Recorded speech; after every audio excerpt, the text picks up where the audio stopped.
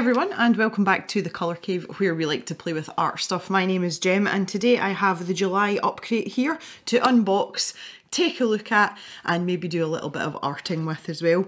So Upcrate is a monthly art subscription box from Germany and it follows quite a standard formula of providing a group of art supplies that work well together, a magazine that talks a little bit about the supplies, tips, techniques and a little bit of inspiration. We also get a featured artist for some more inspiration. And we also get given an art prompt so that we can use the supplies to challenge ourselves and make something that fits the prompt. And here is our featured artist. And that's what Upcrate calls the co-captain. And this is Alan M. Art. And obviously we've got, oh, this, right, okay, this looks like paint. It looks like possibly gouache. And we've got some really nice bookmark dimension artworks here. I think these are lovely. I really like this kind of thing. Something a little bit different. So on the back here is some more of the artists. Oh wow, look at this one. And they are on Instagram, so here is their handle down here. Now I noticed the paper feels different. Upcrate did talk about changing the paper so that we could keep a magazine, and that is much more lightweight. It's not the sort of thicker, glossier paper we had before, which is absolutely 100% fine. But this is really nice, and the colour palettes here really appeal to me as well. The gradient in this sky is lovely. I do love a good gradient. And we've got our little set of stickers here as well. I always love it because the co-captains do their own version of the Upcrate logo and I always really like them because some of them are quite imaginative and this one's lovely. So here is our bottle post. This is a magazine that comes in the box. I'm not sure if the paper's any different in this one, but we'll look at this later. We'll check out the supplies first. Okay, so as suspected, we have 2 bookmark, oh no, telling lies, 3 bookmark dimension sheets of paper. It is quite thick. It looks like cold press watercolour paper just by the texture on it. It's fairly thick. I would say that's 250 GSM anyway. So it's nice that we've got 3. So we've got 1 to test our supplies out on, 1 to make a mess of, and then 1 to do a final image on. So that's really good as well. Oh, I think I've had a leakage or something has leaked. Okay, so we've got a plastic paint palette here with 5 wells and 5, come on, plastic, and 5 sloped wells as well for mixing. Seems fairly sturdy, fairly good quality. Personally, not a huge fan of plastic palettes. I tend to use ceramic ones. We've got some washi tape, some folia washi tape. It's got a nice little foil polka dot pattern on it there, so that's good. That could tape down our paper. Fine gouache, and this is burnt sienna. Now I think it's actually the tube that's punctured down at the bottom because there's no leakage at all around the top. There is a massive dent in it, so that's obviously not survived the journey from Germany terribly well. And I've also got cyan as well. Burnt sienna and cyan, okay. I've got a funny feeling that this is another one of these boxes where everyone gets a random colour selection. I've also got white as well, and this is Talon's gouache, so a different brand. Again, pretty battered and dented. And it just says white, it doesn't tell me whether it's a pure white or, okay, right, that's fine. And I've got Liquitex Heavy Body Acrylic. I love this stuff. This is amazing. Heavy body acrylics are really thick composition and it kind of stands up in the paper. It's like whipping cream. It's really, really good fun to work with. But I've got a light blue, so I have absolutely been done in terms of colours because I've got cyan and white, and I've got a light blue, and I've got burnt sienna. So when you see things like this, it's really inspiring. And you know, I just talked about colour palettes, so to be given this is like really underwhelming. We've also been given a paintbrush as well. This is a little Lucas paintbrush, number 2. And it's, I think it's supposed to be a filbert. It's kind of small, it's kind of hard to tell. It might just be a flat brush where the sides have been squashed in a bit. It's not rounded enough at the top to be a filbert, I don't think. Kind of hard to tell. Synthetic bristles, so really good for gouache and acrylic as well. I don't know how we're going to get on with heavy body acrylic with a paintbrush this size. I imagine this is going to be quite challenging, but we shall see.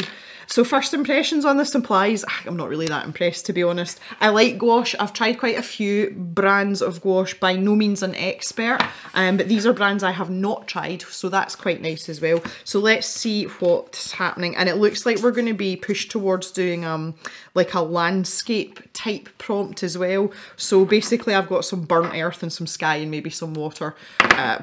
Okay, we'll see. So here's a little introduction there. Oh look, somebody's got lovely colours like yellow and green. Lucky them. I'm not bitter, honestly. Okay, so we're talking about the gouache. Mix of 12 different colours. You have 2 in your box. Okay, yes, so I've absolutely been bumped on the colours. The Bourgeois Linel Gouache. 78 colours of extra fine pigments and gum arabic of the highest quality as a binder. Colours are unique, extra fine and smooth. Watercolours with maximum colour intensity. They're not watercolours. The highly opaque colours have excellent brilliance and brightness and are ideal for designers. The whole point of gouache is that it is opaque, but as it's water-based, it can be watered down and you can get that kind of watercolour-ish feel with it, but it was originally designed to be used as bold, opaque colour, similar to like kids' poster paints. So everybody's got the sky blue Liquitex heavy body acrylic. Heavy body colours have a buttery, flexible consistency and oil-like painting properties. That's probably a better way to describe it than the way I described it. Brush strokes and painting knife marks remain after drying. With a high concentration of light, fast, artist-grade pigments and a satin finish, Liquitex heavy body offers rich colours in 105 shades. It does say at the bottom here, due to supply shortages, it may be that a few of you have the ultramarine blue in the box. Okay, so that's quite similar though. There's nothing wrong with that, and obviously if you have supply chain issues, there's only so much you can do. There's a huge difference between doing that and giving someone a blue when you've already got blue and a white, so you can make the same shade and a burnt sienna. Okay, the Talons gouache. This is extra fine. Top quality gouache with 60 colours. The opacity of the paint is obtained by using opaque fillings. Gouache is often used by designers and illustrators and hobby artists, so obviously. Okay, let's talk about the paintbrush. It's a flat brush, it's not a filbert, okay. The Gold Tray Flat, universal brushes with very good elasticity, ideal for thin-bodied paints and hobby acrylic paints. See again what I said about the heavy body acrylic, we might not get on too well with that. I feel as if it's just going to glob up on the end. These brushes have a seamless through, short unvarnished natural wood style handle and are ideal for oil, acrylic and gouache painting. I like our washi tape. Hand tear rice paper tapes with transparent frosted surfaces suited to lettering and drawing. Self-adhesive film, which allows removal and repositioning. So yeah, if you're not familiar with washi tape, I'm sure most of you are. It's like almost like a low-tack masking tape, but they're usually pretty, you know, designs on them. They're great for taping down watercolour paper though and looking cute at the same time, but they do have a lot of other applications obviously as well. But one of the best things about them is because they're low tack, if you tape off an area of your painting, you can remove that and adjust it slightly, you know, if you've got slightly the wrong angle, and it tends to be a bit kinder to the paper than more sticky adhesive tapes. The plastic palette, 10 cups, I've already explained that. Okay, the paper is Artspace watercolour paper and it's 300 GSM and it's cold pressed. So it's particularly suitable for watercolour painting so that your works of art will turn out optimally. Each watercolour sheet has 2 different surfaces, a rough surface that's suitable for painting with watercolour or acrylic, and a smooth surface that can be used for hand lettering, sketching or calligraphy. This allows you to use your Artspace watercolour paper for different applications and also as acrylic paper. Yes, so it's just the manufacturing process, and one side is really knobbly bobbly and the other side is a little bit smoother. Okay, and here is our co-captain. I'm really warming to her art. These are absolutely lovely. Obviously, she's quite a fan of using her natural surroundings, as she's seeing up here. So there's a little bit about her there and a little interview as well as more examples of her work as well. Yeah, these are lovely. Co-captain quick tips. Okay, so we're talking specifically about the paint here. Gouache is super versatile. If you want a pigmented acrylic look, use less water. If you prefer the watercolour look, use as much water as you like. When combining acrylic and gouache paints, which we will be doing at some point because we have this, Take advantage of the different properties of the two media. Acrylic paint is non-reactive and stays no matter how many times you paint over it. The situation is different with gouache. This can be reactivated with water. For example, you can correct small mistakes by slightly moistening the brush, but at the same time you must be careful not to smear the lower layers when painting over them. Use acrylic as a bottom layer, then gouache on top. If you do paint gouache on gouache, try to use as little water as possible. If you don't have black available, mix all the colours you can find together to create the darkest tone possible. If you want to create a gradient, for example with sky, don't blend the two colours directly together, but use some white to blend them. This can avoid unwanted muddy mid-tones. Okay, here we have our art hacks section with Kritzel Pixel. And this section is really good for giving you hints and tips and trying out different techniques as well. There's a fair amount here on different techniques and the actual technical properties of the gouache as well. So if it's a new medium to you, there's plenty of information here to help you out and get you started. Our sailor of the month is Eva, and you can see some of her artwork here. This is stunning, absolutely stunning. I really like this one. So Denise is not only an artist, she's an educator as well, and we can see some of her artwork and learn a little bit more about her too. A little bit of advice here. If you could talk to your younger self, what advice would you give them? Love it. And she's also given us a step-by-step as well to create a little gouache painting. And this is really nice. That's cute.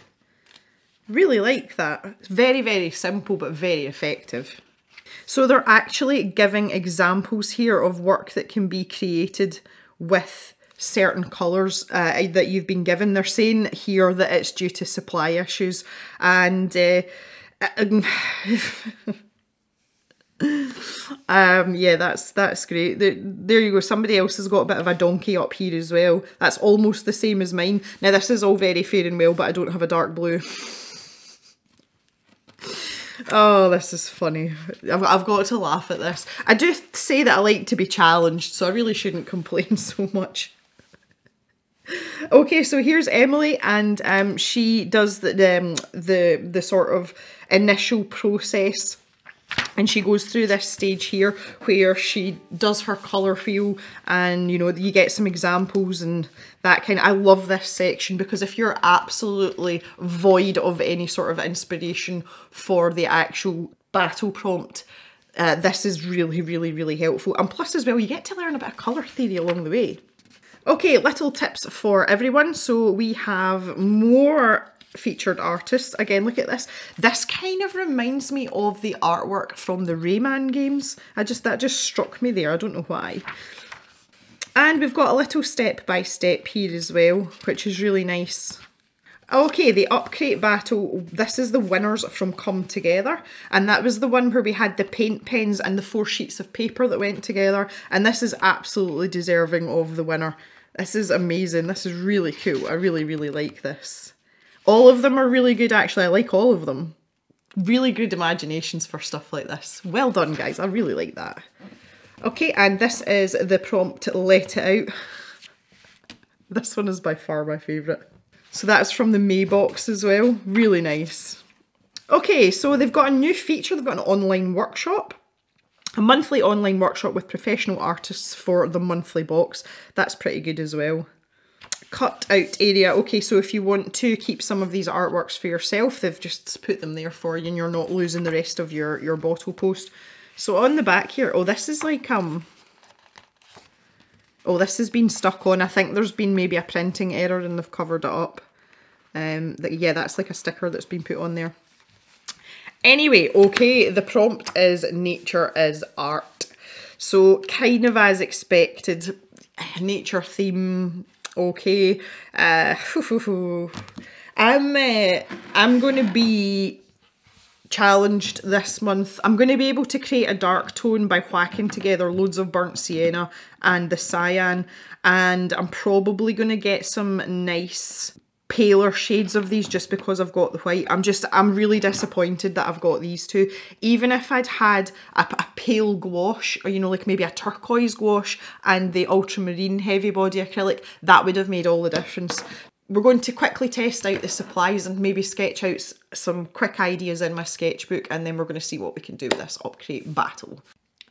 Okay, so I've got a nice little setup here and you can see the washi tape's absolutely lovely, it's gorgeous. So I have switched out the plastic palette for this ceramic one. I'm just going to keep this as is and I'm sticking that in the stash shop. So if anybody's looking for a palette with bigger wells, you can head over to the website, which is here, and you can pick yourself up a little bargain, and obviously there's other stuff there in the shop for you to peruse. I've also got some water to clean my brush in, as well as some clean water, a rag to wipe my brushes off on as well, and a spare card just in case. So the idea here is these top two panels is either side of the paper. So this is the smooth side and this is the rough side. And then I've got one of the full bookmark pieces down the bottom here, and this is so that I can start doing a bit of colour mixing and just figure out how far I can make these paints stretch, which, let's face it, it's not going to be all that far, but we're going to try anyway. That's what we're going to do. So I'm going to start with the acrylic and I'm going to put that in this one just because it's not gouache. So I have the light blue. Some of you may have the, I think it was ultramarine if I remember rightly, and that's quite a pretty colour. I like that a lot. So the idea here is just to see how it's going to go down on the paper. That is, that's pretty smooth. And with this being heavy body, we do want to see if it's going to hold its shape once it's dry. So I'm going to blob a bit of texture down there as well. So I'm just going to see what happens if I actually dilute this with a little bit of water. So a pipette there, squish a bit in there. And you can see that that's actually, if I just bring this over, you can see that that's actually diluted out. So we can use it in that form. How useful that's going to be, I don't know. But that's going to give us a little bit of room for manoeuvre, you know, because I'm thinking I'm maybe going to use this for like a sky or like a river background or something like that, and maybe get a little bit of texture in there. So if I want to water it down, obviously once you put water on the paper you can add more paint to it. It feels different underneath your hand, like you can feel that it's the rough side of the paper, and I do see that it's kind of clinging onto the brush marks a little bit more. Again, that's just the texture, because when I put that first stroke down on this side, it felt like I was using a marker, you know, it just kind of went across the paper. But here you can really feel that there's a bit more going on underneath there. So again, let's just splodge a wee bit down. Okay, so let's look at these colours in their neat form. I'm really hoping this burnt sienna's got quite a lot of red in it. By the bit that's leaked out at the bottom, it does look that way, which is nice.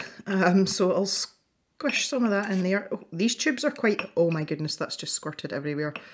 Oh god, it's actually everywhere. Oh, right. Well, we might as well just use that to our advantage. This is the neat burnt sienna. And that's quite watery. Oh, you do have to give gouache a good bit of a mix. Sometimes the pigment separates from the binder in the tube and you get a kind of more watery equivalent. Oh lordy. Let me just mix what's in the pan here so you can see there. Sorry, that's really tickled me. Let's zoom in a little bit more. You can see the kind of consistency we're talking about. It is quite thick. And if we just give that a little bit of a mix. Ideally you want to do this with another brush so that you're not overloading the brush with the gouache, but we're fine. Okay, there we go, so that's a bit better. So let me take some of this off. So on the smooth side, again, it actually feels much the same as the acrylic did. And yeah, not too much of a difference there, to be honest. And I would say that's a fairly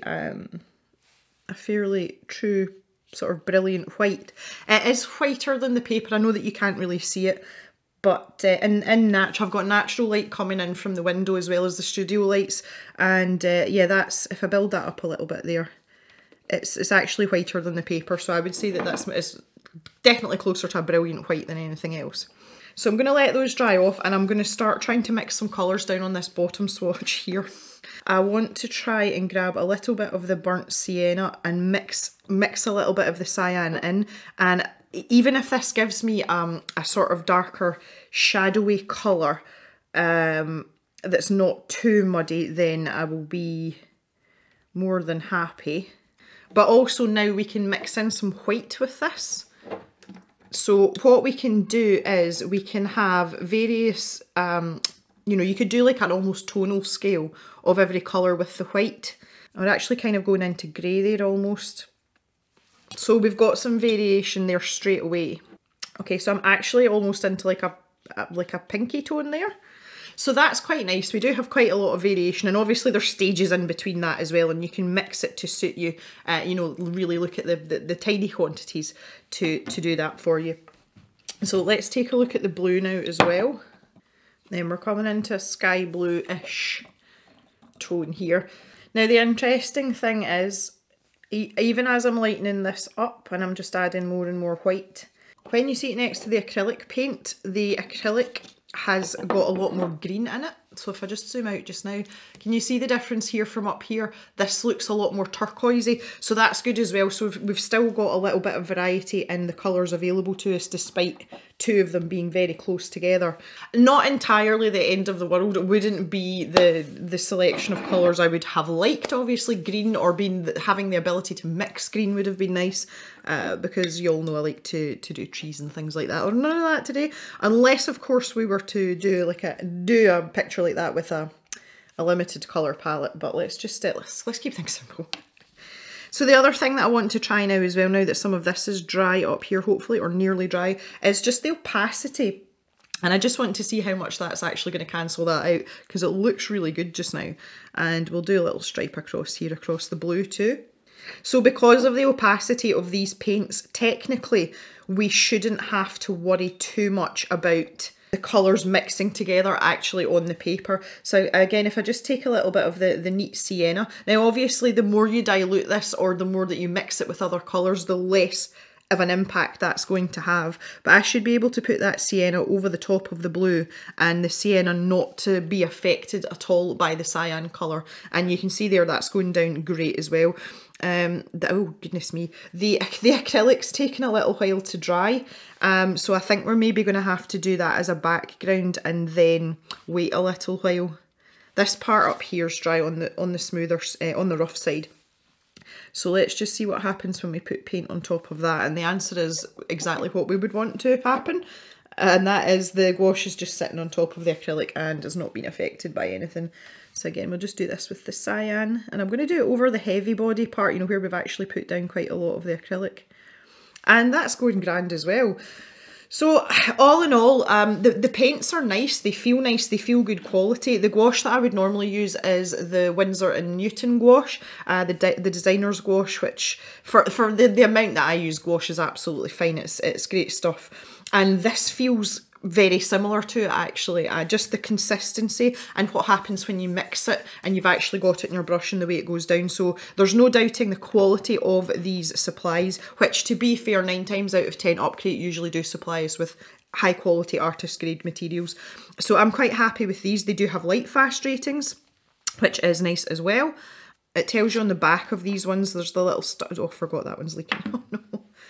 There's the star ratings on the back of these ones here, and on this tube, on the Talons one, it's on the front as well. So that's really good to know. So if you do create anything wonderful and you're really proud of it and you want to hang it on the wall, it's not going to fade in the sunlight. Okay, so now that I've got my range of swatches, I am quite happy. I'm going to take these off, let them dry, and I'm going to set up to do our Upcrate battle now. Okay, so just to get me started off here, I've just taken, this is the neat acrylic paint, and I'm covering this whole top section, the undiluted, untouched raw colour, and I've chosen the textured side of the paper, and it's purely preference. I like textured paper. And in the bottom half here, I've diluted I'm using the diluted acrylic. I'm not being particularly careful, obviously. Okay, so this is nice and dry now, so we can move to our next step. I would say we've had some casualties with my burst tube here, and some of them I'm going to try and rescue. So I've got this kind of mishmash here. So when we're thinking about backgrounds, we think about things that are far away, and they tend to be a little bit paler if they're off in the distance. So I'm just mixing up, just taken from what I did when I did the swatching there. There's no point in wasting paint, but I'm going to scoop all this up. Now I want to try and keep this texture as smooth as possible here, because say it is off in the background, it's not the focal point of our piece. A little bit of detail here. Again, you don't want to go crazy with this because obviously it's in the background.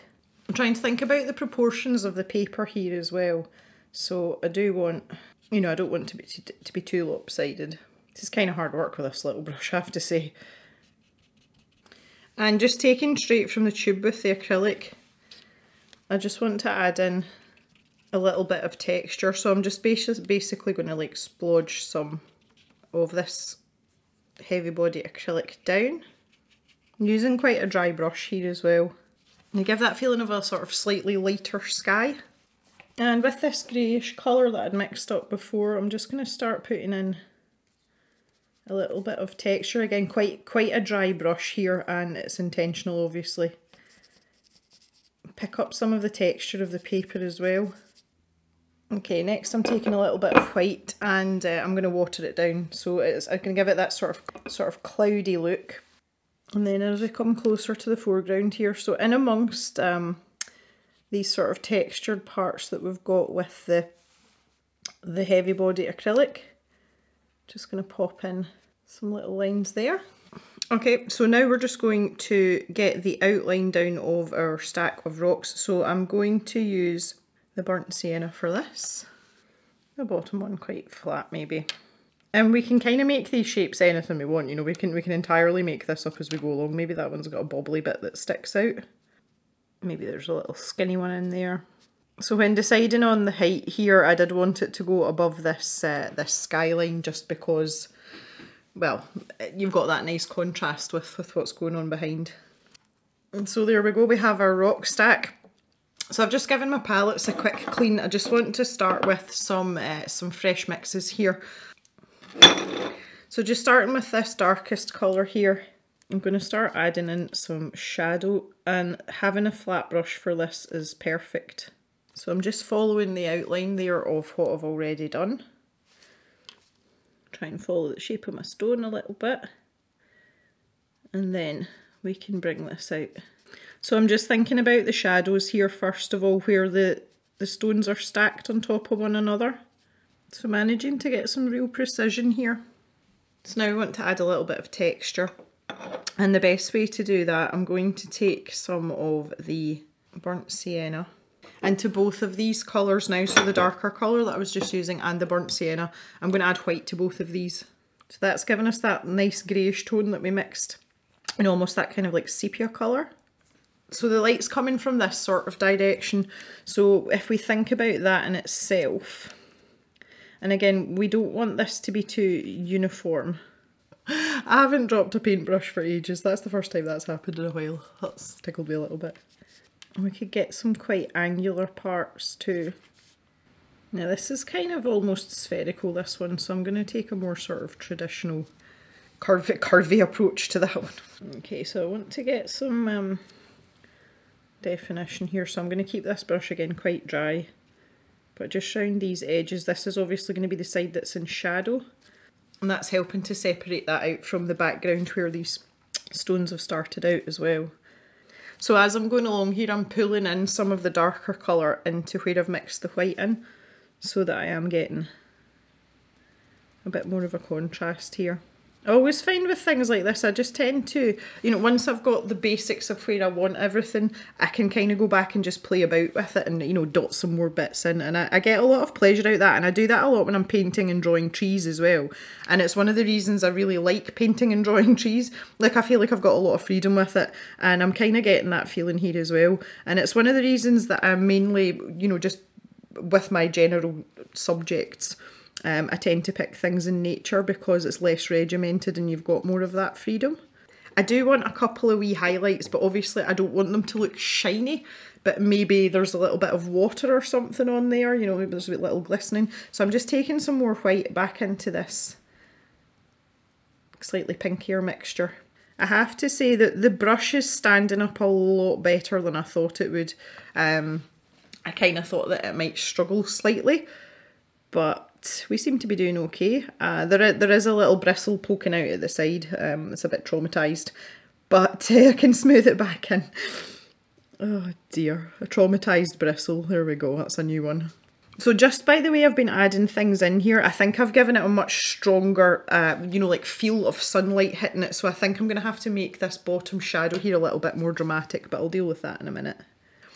I am quite happy with this. I didn't think I was going to be, but that's turned out surprisingly well. I think I would have liked a little bit more contrast, and if I'd had more paint, I mean, I could keep mixing in some of the cyan with the burnt sienna, but I think it's just wasting paint at this point. I think I've kind of like, I've portrayed what I need to portray, if you see what I'm saying. So I think I'm going to go with that now. This is my favourite part. I've got a nice crisp edge, bar one tiny little splodge down here, but I'll let that one slide. And there we have it. So despite a very limited colour palette in this case, we've still managed to pull off some mixing sorcery and create something that has quite a lot of contrast in it, and something that also has a little bit of interest in it, as well as it being in this particular format. So for once, from a sceptical start, I'm actually quite pleased with this. I'm very satisfied. I kind of want to make that little bit higher up there, but I think I'm just pushing my luck. So overall, this box, I've already said about the paints, not going to talk about that again. The quality of the paints is very good, and the paintbrush held up a lot better than I thought it would. It's still doing okay. How long it would last, I don't know. See, I've got a couple of wayward bristles there already, but all in all, I think this is a good box. I like the fact that they've changed the paper format, and I think for other people that have maybe got different paint combinations, this is an excellent box. And the prompt as well is very wide, nature is art. So, you know, I think there's something for everyone in this box. I think it's the best way to put it. So I would love to hear your thoughts. I'm sure by now you've all done your Upcrate battles, because this is very late. I'm very behind with these videos because of my elbow, but I would love to hear your thoughts on this box and also about your Upcrate battles as well. So I just want to thank you very much for watching. Thanks for coming and hanging out. As always, I appreciate it very much. And I will see you back in the cave on Sunday for another video. So have a great day, everyone, and bye-bye for now.